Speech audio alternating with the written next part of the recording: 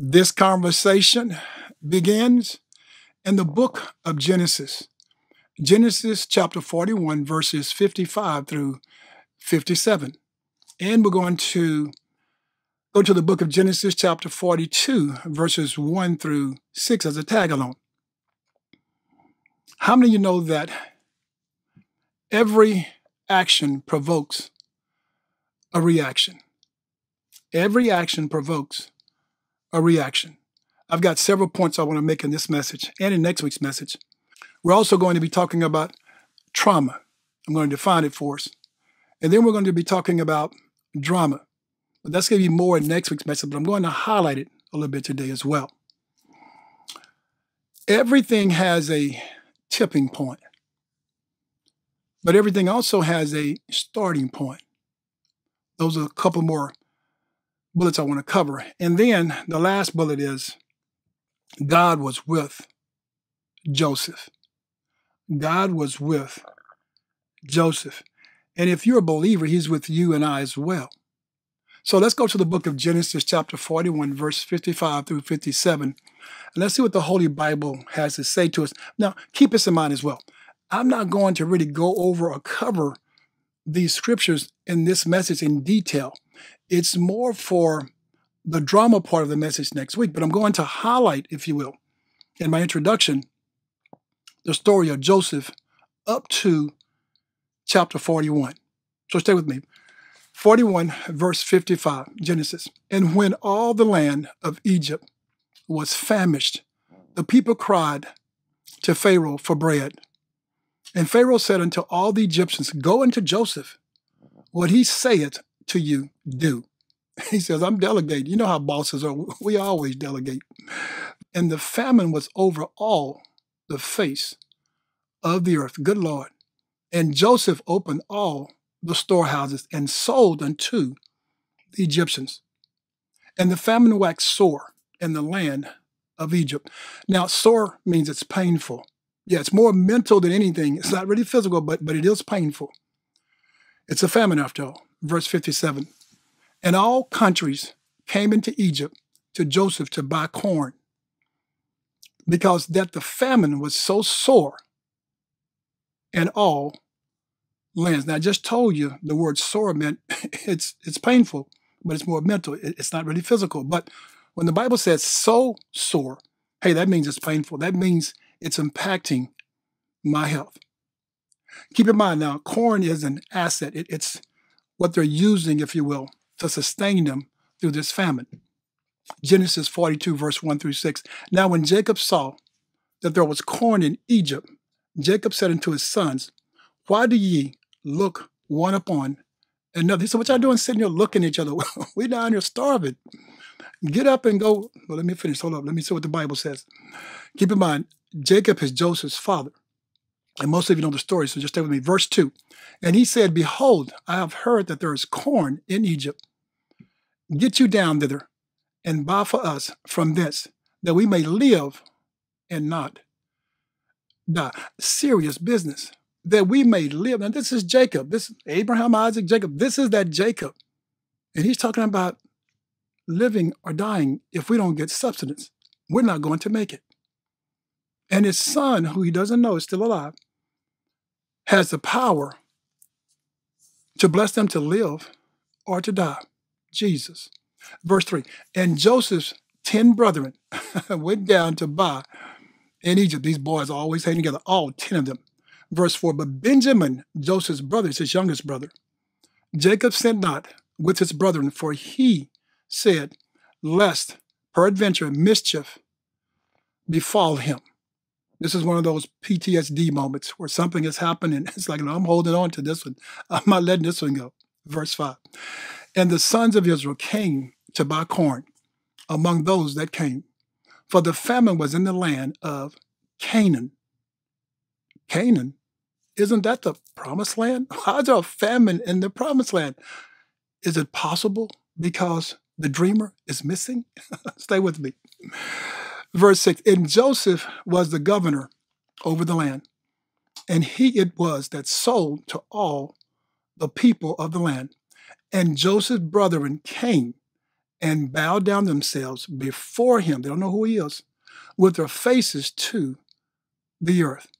Bow now, or bow later. Take your pick. Bow now or bow later. Joseph is the second in command to only Pharaoh himself. But he's taking time out to sell this coin. Now, he could delegate that responsibility, but he's not. He's right there looking at who's coming and who's not during this season of a famine. Guys, this is connected to where we are now.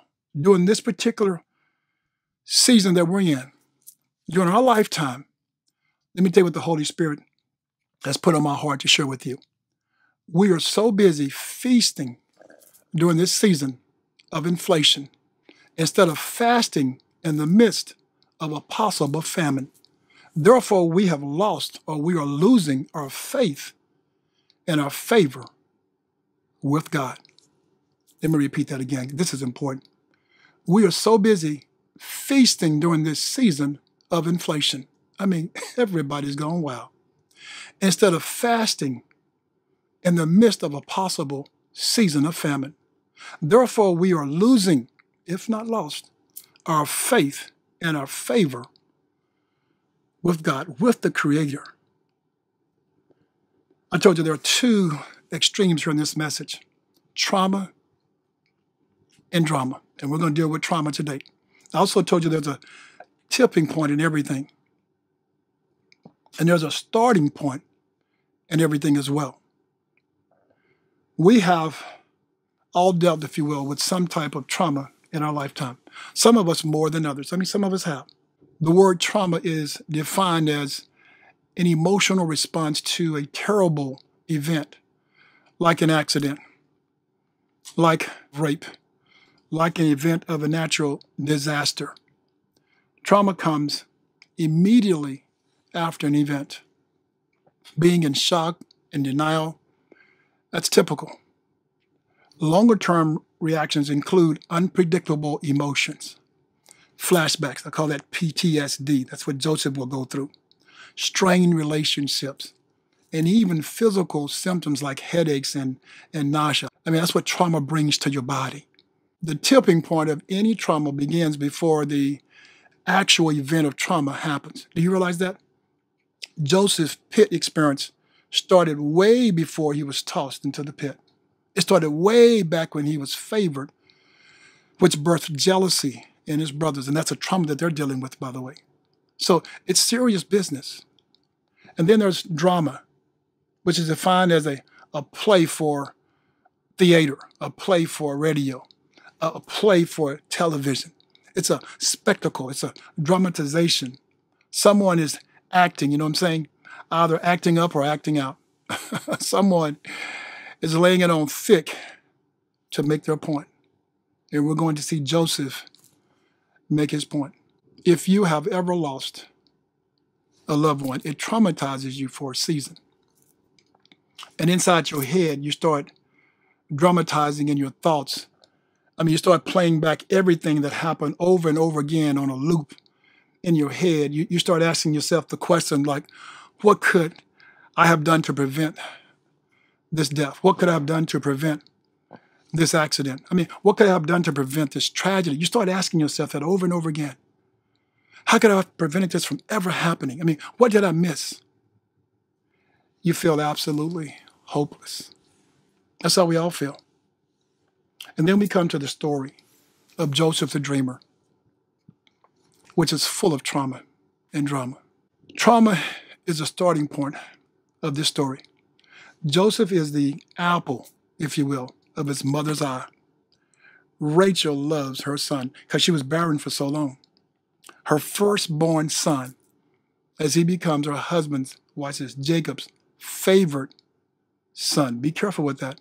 So he gives his favorite son this special coat of many colors. It's about to happen.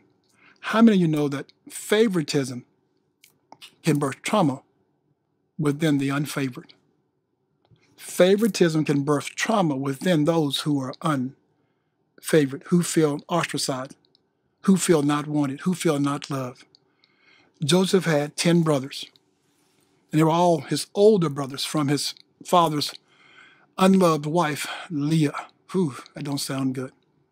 And so her sons felt that pain of being unloved, of being pushed back, of being not wanted, just as her mother did. That's not a good thing. When you look at the big picture, they feel that Joseph has stolen their father. That's what they feel. I mean, why wouldn't you feel that way? After all, we're the older brothers. I mean, come on. Joseph is this dream over here. So how is he so important and we're not?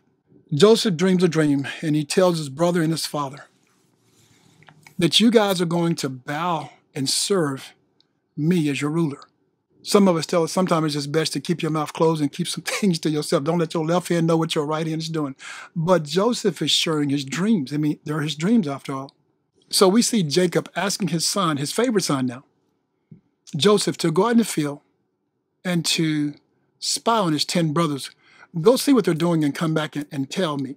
How many of you know that snitches get stitches, and sometimes, especially in this case, they get ditches? But you have to ask yourself the question, why would Jacob send his favorite son into the enemy's camp? I mean, it doesn't make Jacob the smartest light bulb in the box, does it? Why would you send Joseph into their territory? Why would you send him into the field? You know Joseph's not a field hand. You know Joseph is always with you protected. Why would you send him into the unknown, into elements where he's at his weakest? I don't know what Jacob was thinking, but he did it. I told you, every action provokes a reaction. Now, imagine yourself being Joseph at the age of 17, and your father's told you to go out in the field and check on your brothers, spy on your brothers, and come back and give me a report. Imagine that you're walking up on your brothers, all 10 of them, and you hear them plotting to kill you. I mean, how does that make you feel? Well, Joseph, like you, these are my big brothers, and they're just joking. They're just pulling my leg. They do this stuff all the time. Well, hold up. It might have seemed like a joke until they grabbed him and threw him into the pit. Now, things become real. And Joseph realized these boys are not playing. Houston, Joseph has a problem. Now, I've been through some trouble in my days and time, but I've never had my brothers plot to kill me. I mean, I've never, well, hold on. Terry, Melvin, Jerry, hold up. Have y'all been, I'm just joking. I know Charles wouldn't, but Charles is like Benjamin. He's that baby brother. Charles is going to protect me. I mean, come on. I'm just joking. But think about it. We don't know if Joseph is claustrophobic, but we do know that trauma sets in real fast. Yeah, there's no opportunity for fight and flight. I mean, he's in the pit. I mean, they've agreed to put him in there, so he's in the pit. And that pit represents, watch this, the grave. It represents burial. As far as the brothers are concerned, Joseph is dead to them. And for the betterment, because now they have time to spend with their father. But imagine being taken out of that pit and now being sold into slavery. Because that's the next step in this process. They decide to take him out of the pit and sell him into slavery. Now, as a teenager, your brain isn't fully developed until you're 25 years old. And so you don't have the coping skills. I mean, you're weak at this particular point in your thinking. You're not at the top of your game. And so Joseph has to be terrified. You're talking about trauma? Oh my gosh. The favorite son is being traumatized, and the father has no clue. But we're told that God was with Joseph. God was with Joseph. I can't say enough. God was with Joseph. Now you look at this and you say, wow, how could his brothers want to kill him? But when we look at the story in the Bible, Joseph wasn't the only brother who was trying to be killed by his family members. I mean, we know the story about Cain killing Abel. We know that Esau wanted to kill Jacob, Joseph's father. And we know that Lucifer wanted to dethrone God. He wanted to kill God in heaven. I mean, sometimes when you look at it, your enemies are closer to you than a brother. And sometimes your enemies are your own family members. I mean, sometimes. Now, Imagine being Joseph's brother. Let's see this from every point of view.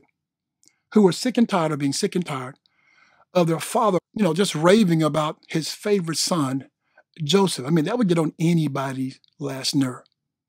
And raving about, how Rachel, Joseph's mother, is his favorite as well. You got to look at these brothers and realize that their mother was traumatized. Leah was traumatized by this favoritism. And you got to look at the brothers and you realize that they are traumatized over this favorite son situation here. So imagine what they're going through. Not that they should be trying to kill their brother, but imagine what they're going through. I just want to show you how we have trauma in our homes. I mean, how we bring this trauma on ourselves. We do it to ourselves. So imagine being Jacob and being lied to by his sons, that his favorite son, Joseph, is dead. That some beast has killed him, and here he is, have this coat that's all bloody as they return it back to their father, Jacob. And so now Jacob becomes traumatized. He's got PTSD for sure. And so the brothers, they had a plan thinking that they would get more time with the father, but now that's a loss. Because now Jacob, let's be for real, Jacob he's in grieving. I mean, he's in mourning for a lifetime. I mean, he's broken. I mean, who wants a broken man around? I mean, that's what they got. They got a broken man. And all he's doing is holding on to his son. His next favorite son is Benjamin. So this was a waste when you look at the big picture. I mean, they had lost their brother now, Joseph, and now they've lost their father. Wow. So while all this is going on, I mean, Joseph walking up on his brothers, talking about killing them. He's thrown into a pit, then he's pulled out and tossed into slavery. And then he comes into the captain of the guard, Pharaoh's captain of the guard, his house. And then he's thrown into prison because of a lie that his wife told. But Joseph never gave up on his dreams. He said, Donnie, how is that possible? Well, let me prove it to you. When the captain of the guard purchases Joseph, he realized that Joseph has a blessing, has a calling on his life.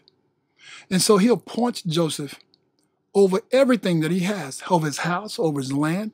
I mean, he makes Joseph the overseer because he says Joseph has favor and he's a good man. You see, God was with him. Even in that situation, Joseph is holding on. So we see Joseph finally being blessed, finally having favor. I mean, he's overseer of the captain of the guard's house and his land. And then here comes this but moment. But the captain's wife, she pursues Joseph. She pursues him to have sex with him. And no matter how many times she tries, he repeatedly refuses her advances. Joseph refused to dishonor God, but he also refused to dishonor the captain of the guard who had blessed him. So he refused to sleep with his wife. Joseph is tossed into prison at the age of 28, all based on a lie that the captain's wife told that he tried to sexually assault her. Now, when you look at the law, this is an offense that's punishable by death. Trauma, more trauma. The captain of the guard did not have Joseph put to death because he knew the blessing on Joseph's life. He knew that Joseph wasn't going to forfeit all that blessing to mess with his nasty wife. Yeah, I'm sure this wasn't her first time, her first encounter trying to commit adultery on her husband. So Joseph was placed into prison with Pharaoh's prisoners. It's two prisons. One is where everybody else goes, and then one goes where the king sends you. But God was with Joseph, and he gave him favor with the keeper of the prison. Joseph starts running the prison, and the prison prospered. Everything Joseph touches prospered. I'm quite sure that pit prospered. You see, I told you that Joseph didn't give up, that he held on to his dreams. And while he was in prison, Joseph interpreted the butcher and the baker's dreams. God will make you fruitful in your land of affliction. God will make you fruitful in your land of affliction. Now imagine being summoned by Pharaoh to the palace. You're thinking you're about to be beheaded because of what happened with the lie with the captain of the guard's wife. But you're not. Now imagine also being appointed by Pharaoh as second in command as governor over all of Egypt. It amazes me how Joseph never talks about his trauma. Do you realize that? The day that you and I gave our life to Jesus Christ as our Lord and Savior, that confession should be the confession that you talk about more than anything I mean, anything else. Joseph never talked about his trauma. He never brought it up. We bring up our past like we're not even saved. We continue to bring up stuff, mud, dirt, you name it. We continue to talk about it no matter how bad it was. We continue to just roll it back out every time. The belief, the confession that you made when you accepted Jesus Christ, your Lord and Savior, that should be your main topic. Yeah, see, everything else is drama. We'll talk about that later, but that's all drama that you want to get involved in. You want to drag back all that stuff. No, release your trauma and stop living in your drama. Joseph loved doing things for people. Joseph was like a shadow of Jesus Christ. He loved serving. Joseph's gifts never had a respect of person or place or position because the Lord was with him. Now, there is trauma in that pit, but there's also trauma in your marriage. Your marriage is in a pit right now, but your marriage is blessed. You know why? Because you're in that marriage. You see, God is with you in that marriage. So you're blessing that marriage by being in it. Like Joseph was a blessing to that pit by being in that pit. Trauma was in slavery. Joseph is in a house where the captain's wife is trying to rape him, basically. But the captain's house is blessed because Joseph is in the house. I pray you get this, because God is with him. There was trauma being thrown into prison. But Joseph is blessing the prison. The prison prospers because Joseph is in the prison. Do you get me? Wherever you are, that place is blessed because you have shown up in that place. The prison was blessed and it prospered as well. I pray that if you have a son or a daughter who's in prison right now, I pray that you pray a prayer over them, that you bless them, that you pray that God will be with them, that he will give them favor, and that he will show them grace like he did with Joseph. Joseph didn't allow his trauma to overcome him. Instead, he overcame it. Joseph is the original, if you will, OG. He's the original overcomer because God was with Joseph. Joseph's brothers tossed him. They tossed their blessing, if you will, into a pit. How many of you have thrown your siblings into a pit? I know you're saying, well, Donnie, I've never just thrown my sister or brothers into a pit. Well, hold up, not physically, but verbally. You're doing it to yourself. You're killing the blessed one in the family. Yeah, there's always one or two or three. There's always individuals in the family who's blessed, who God is with. It's because they're giving their time to him. And so he's giving his time back to them. I told you, every action provokes a reaction. Trauma is real, and so is drama. And everything has a tipping point. But everything also has a starting point. What's left to do? It's very simple. It's time. Yeah. You've lived this life through all of its ups and downs, through all of its trauma and drama, and you have no peace. I pray that you have enough sense to give your life to Jesus Christ today. I pray that you're tired of living in that world. Yes. Don't get me wrong. Nothing's perfect. But all that trauma that you keep bringing up, you don't have to. Jesus will take that on. Yeah, cast all your cares on him. I just pray that you realize that trauma creates drama. Don't forget Romans 10:9. Confess with your mouth. Here we go. Come on. That Jesus is Lord. And believe in your heart that God has raised him from the dead. And guess what? You too shall be saved. Don't forget, God is God.